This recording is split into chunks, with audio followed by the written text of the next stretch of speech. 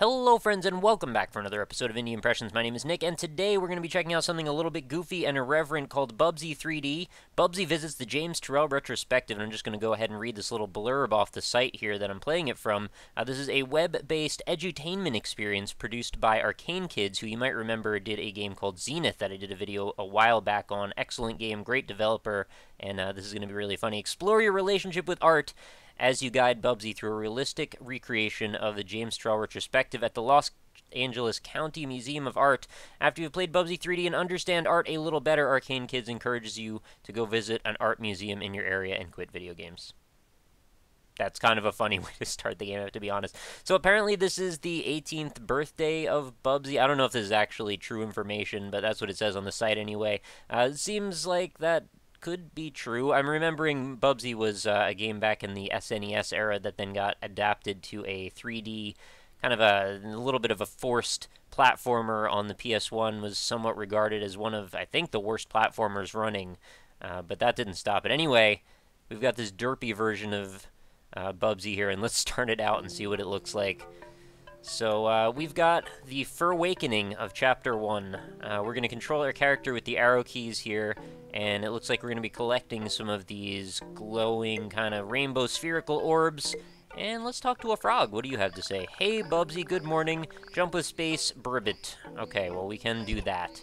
So one thing that I do remember Bubsy was famous for was his ability to glide, because, of course, cats all glide, I guess, right? Oh, hello. There's, like, another Bubsy friend up there on top of those trees. I guess I need to figure out how to get to... Oh, I can just walk up the side of the landscape. That's interesting.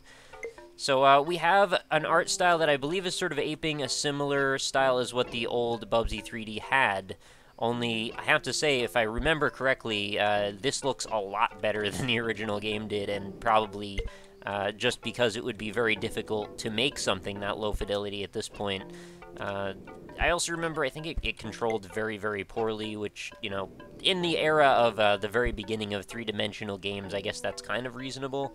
I have to wonder, now that I just noticed that this guy is standing here, are you another player? Because this is actually online on the web player right now, so I'm wondering maybe they sync this data up.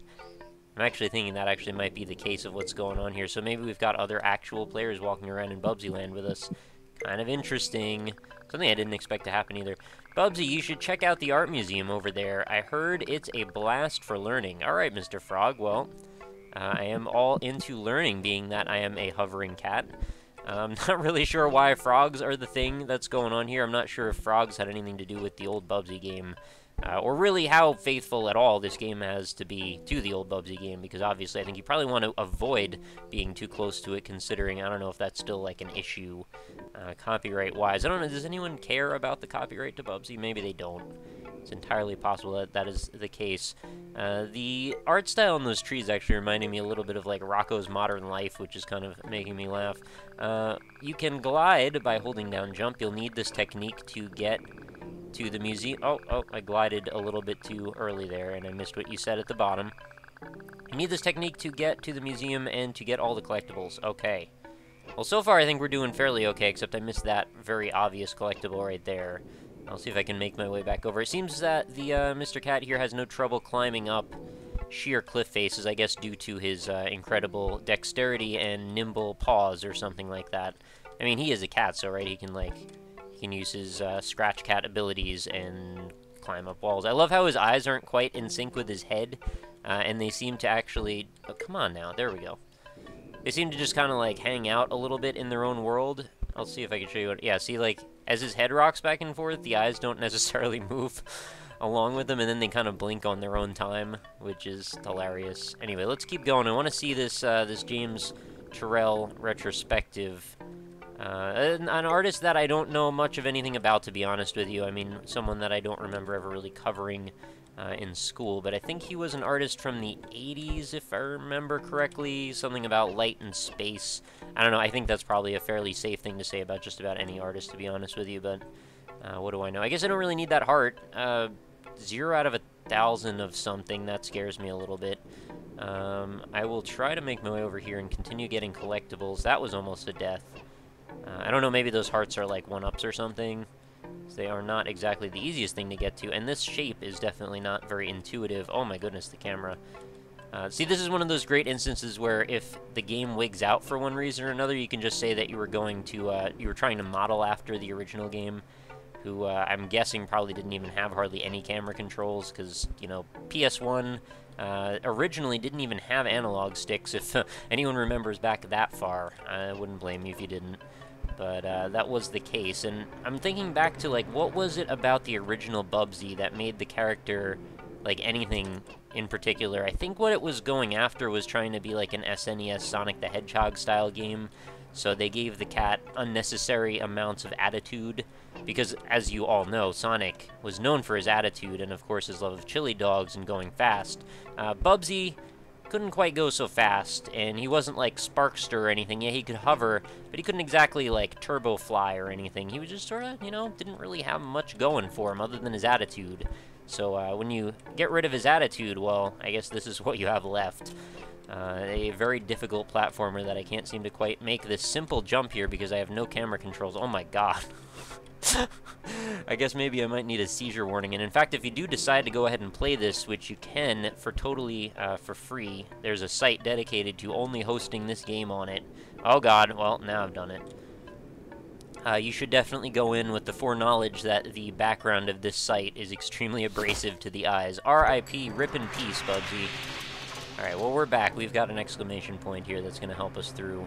I guess I will stop being so worked up about trying to get all of the collectibles. I guess it's not really going to happen. Look, it's the Los Angeles County Museum of Art. 5905 something something something. You didn't get to read it in time.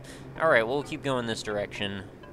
Pretty strange presentation here. These look like light posts or something, only a little bit more artistic and all solid in red plastic.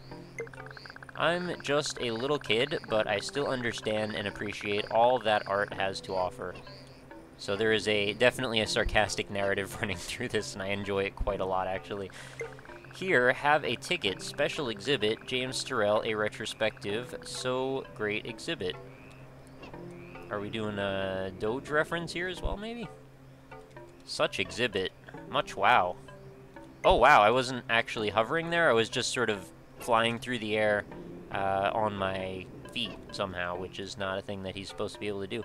Oh, I stopped falling in my gliding. That was very strange.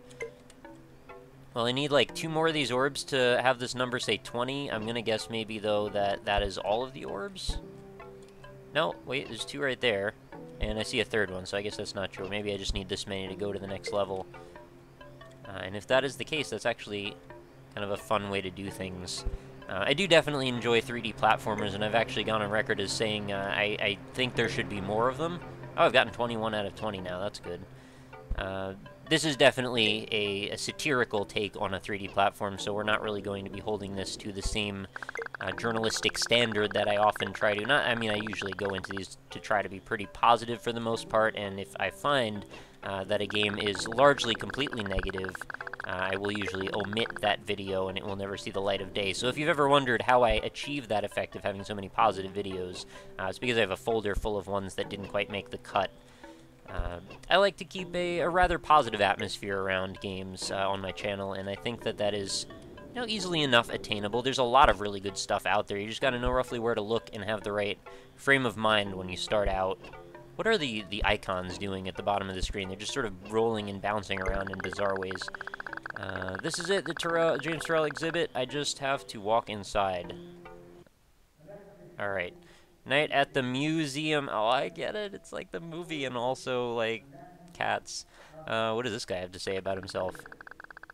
Look at his face. He's so happy. Hello, Bubsy. Please delete me. I'm just a tech demo. Oh. Alright, so this is the James Turrell Retrospective. May 26, 2013 to April 6, 2014. So that's the time that it will be showing.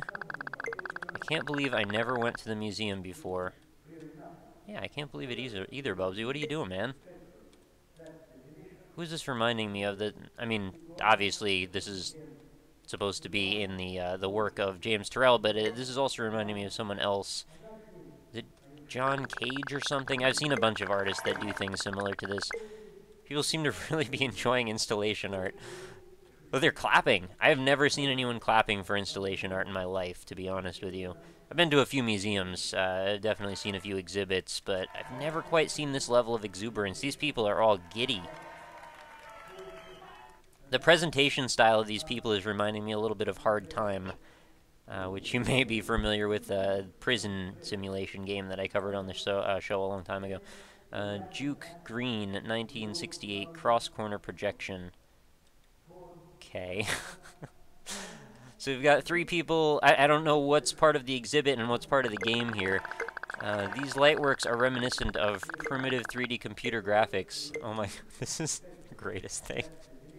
I'm enjoying the crap out of this. There aren't very many games that actually tackle concepts such as satirical art criticism, and this is something that I love. Art's cool. Oh my god, look at this guy.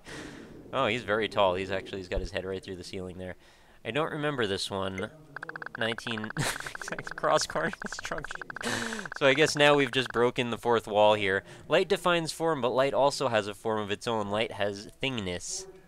And truthiness, if you really want to get into things. Is thingness actually a thing that's been said in a semi-serious art discussion? It probably is, right? I've, been in quite a few classes having gone to art school, and we've definitely done quite a few art critiques. And, wow, all of a sudden, Firefox just decided to block this program. Alright, whatever.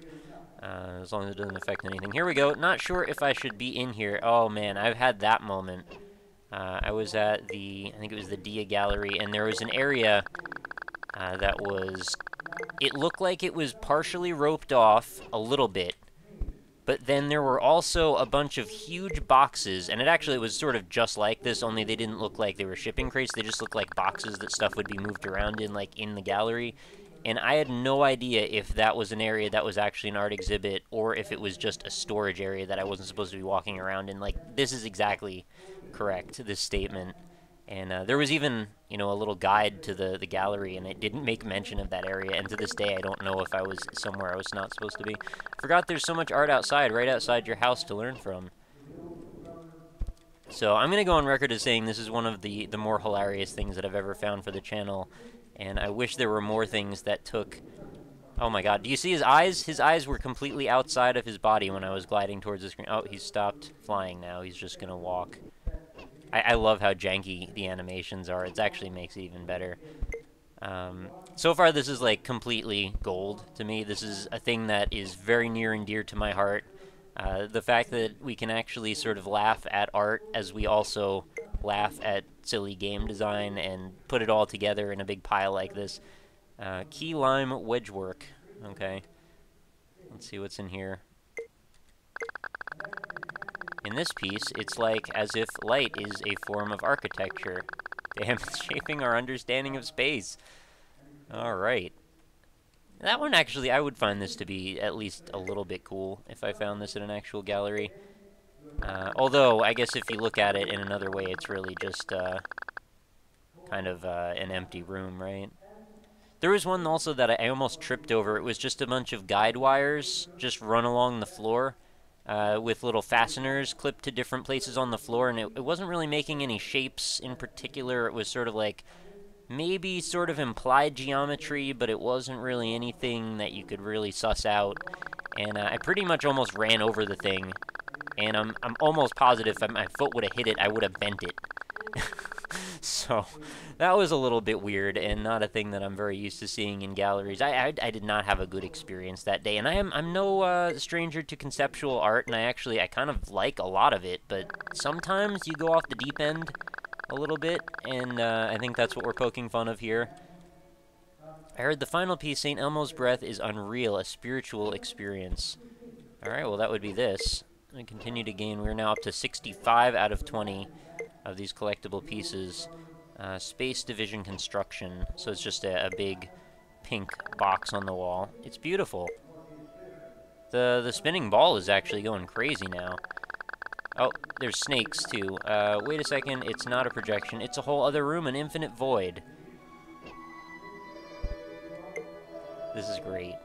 This is so great. Oh my goodness, there's a casket in here.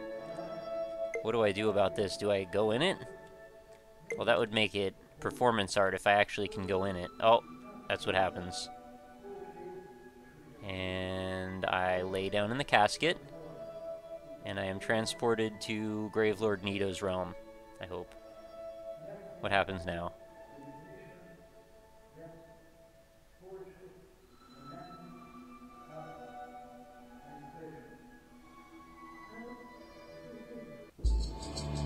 Oh my goodness. Chapter 3, Bobsled Ride. And now, oh my goodness, it's a whole new style of gameplay. I thought that was going to be the end of the game, but now we've got a Mario 64 style sliding level. Oh my goodness, I'm so excited by this. I don't even know what to tell you. The graphics actually look substantially better here. I think there might actually be bump mapping on some of these walls, which is a thing that I was not expecting to run into in this production. This developer definitely is quite outstanding at what they do, and this is an experience unlike pretty much anything I've ever seen before. Going down this now, we've got what appears to be some sort of spinning wheel that I need to not hit into. Or maybe I do need to hit into it? I don't know. We're going to find out where this puts me.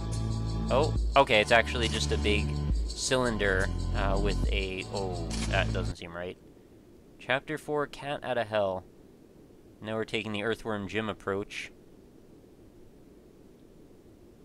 This game is surprisingly immersive and has more to it than I would have expected. Oh my gosh, I'm not Bubsy anymore. What a wild ride. I'm finally an adult. Alright, and now there is a sort of copyrighted music playing in the background, so I'm going to talk non-stop as we wrap up this episode of Bubsy 3D. Bubsy visits the James Turrell Retrospective web-based edutainment experience. I think you guys should definitely go check this out. It's a pretty wild ride, and I'm pretty glad that I played it. Link's going to be in the description. Make sure you go check it out. Dance with the skeletons. Have a good time. And I hope you enjoyed the video. Please do check out the links aside from just the download link for the game itself. There are also all of my social media links, my Twitter, my Facebook, my Twitch page, and of course indie-impressions.com, where you can go to find almost 600 other episodes in the series, all categorized and sorted for you. I think the music is actually looping, so I think we're fine. I was expecting it to actually, break into the full song, because, who cares anymore, right? But that's not what's going on. So, I will leave you with this. This is a wild game. Go check it out. I don't think you're going to find much else out there like it.